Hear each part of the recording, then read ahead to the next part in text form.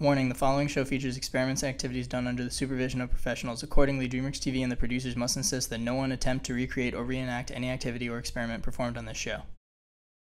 Hello, and welcome to Gym Class Science. The show where sports is Superman and science is the yellow sun. Today, we'll go into the physics of the perfect hammer throw. And the science behind flammable steel wool.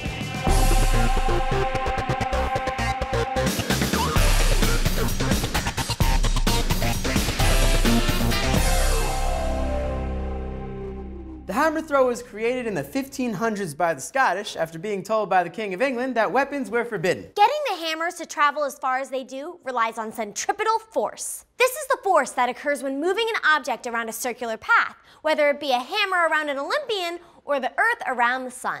In our case, the tension in the rope prevents the hammer from flying away, which allows the athlete to build up speed. And when the athlete then releases the rope, the ball travels much further than if it were simply thrown like a baseball. Sounds hard.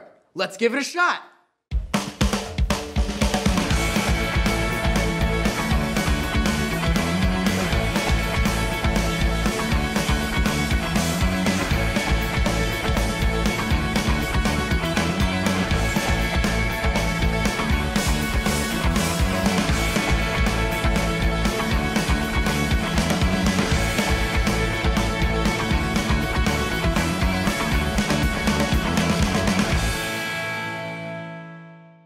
Wow, when you're spinning around, you can totally feel the centripetal force acting on your body. What if you could see it too? How? By turning our hammers into sparklers. That way we could see the circular direction of the force around our bodies. I'll go buy some sparklers.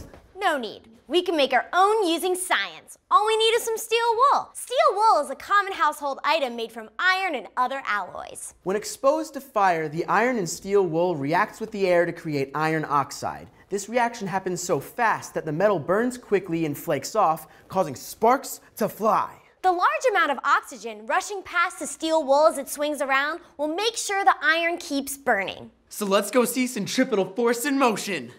Magic board! Magic board!